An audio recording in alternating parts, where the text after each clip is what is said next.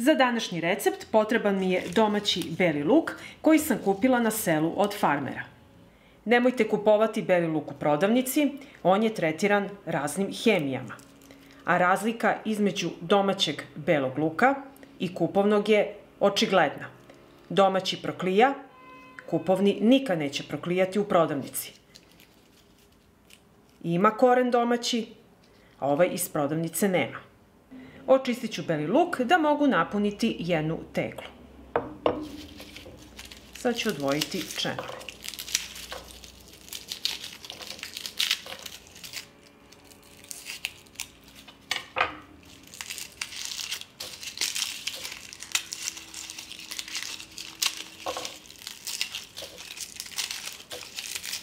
I zatim ću oljuštiti čenove belog luka.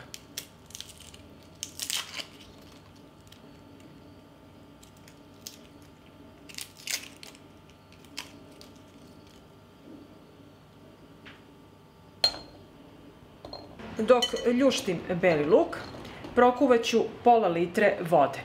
I taman će se voda ohladiti dok ja oljuštim beli luk. Oljuštila sam beli luk, voda je proključala i još se hladi, a ja sad idem da operem beli luk.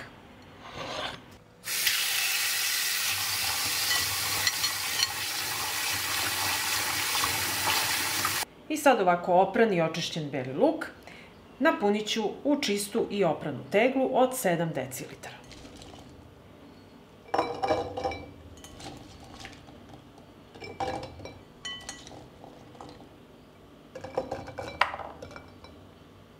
Zatim u teglu dodajem 2 kašičice soli. Dodat ću 100 ml domaćeg jabukovog sirćeta. Zatim ću proključalu i ohlađenu vodu sipati u teglu.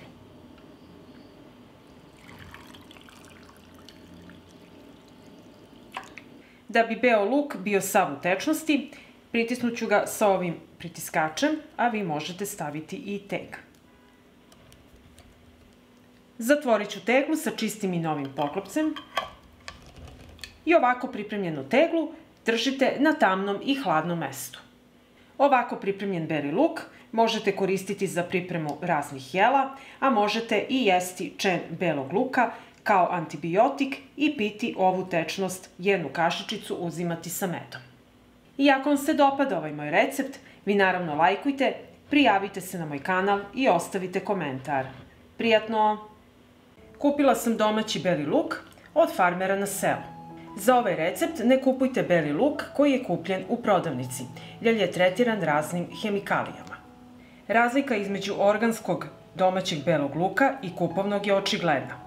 Ovaj beli luk je proklijao, ovaj neće nikad proklijati. Ovaj ima koren, ovaj nema. Prvo što ću uraditi, očistit ću koren. Ovako. I oljuštiti prvi sloj ljuske.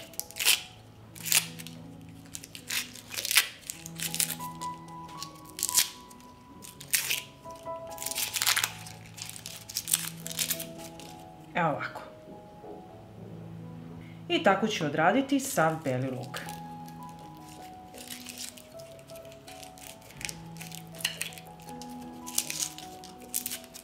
Ovako očišćen beli luk stavit ću u činiju sa vodom da se malo opere. I ovako malo ga samo provucite kroz vodu. I zatim ću izvaditi beli luk iz vode. Sada ću iseći jedan limun na kolutove koji sam prethodno dobro oprala uz soda bikarbonat.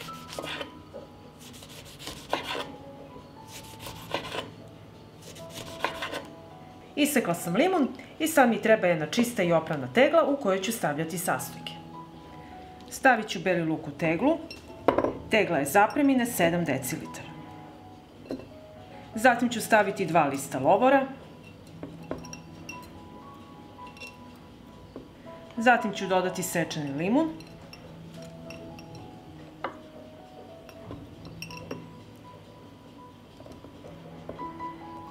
Dodajem beli luk.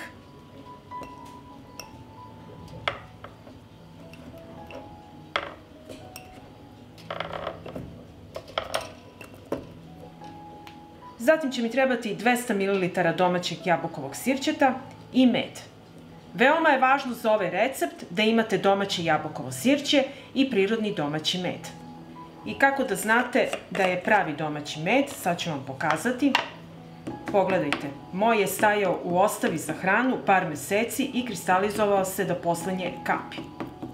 Samo se pravi med ovako kristališe. I dodat ću 2 kašike meda u 200 ml jabukovog sirćeta.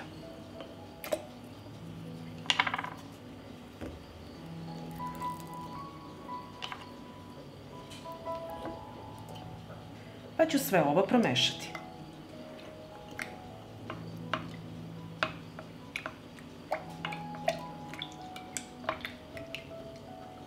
Za sve drage prijatelji koji me gledaju iz Srbije, ovaj med sam kupila u manastiru Velika Remeta na Fruškoj gori.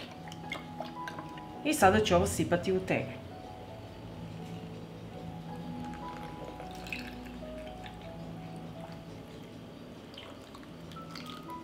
Ako vam zafali ovako kao meni, dodajte još malo jabukovog sirćeta.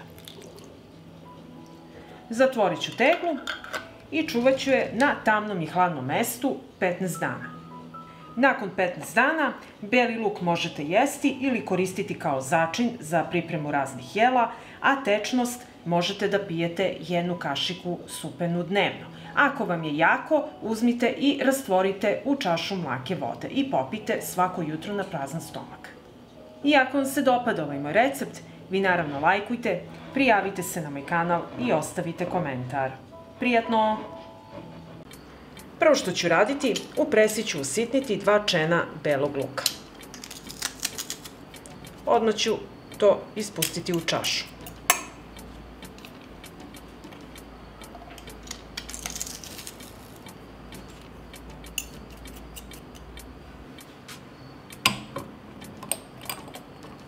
Zatim ću dodati 2 supene kašike domaćeg jabukovog sirćeta.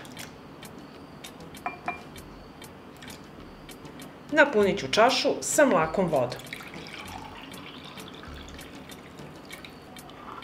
I dodat ću kašičicu meda.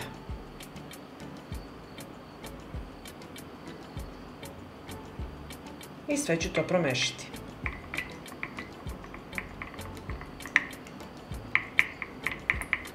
Ovako pripremljen napitak, popijete ga odmah i pijete ga u toku dana jedanput. On će vam poboljšati cirkulaciju i prokrviti organizam. Pa ako vam se dopada ovaj moj recept, vi naravno lajkujte, prijavite se na moj kanal i ostavite mi komentar. Prijatno!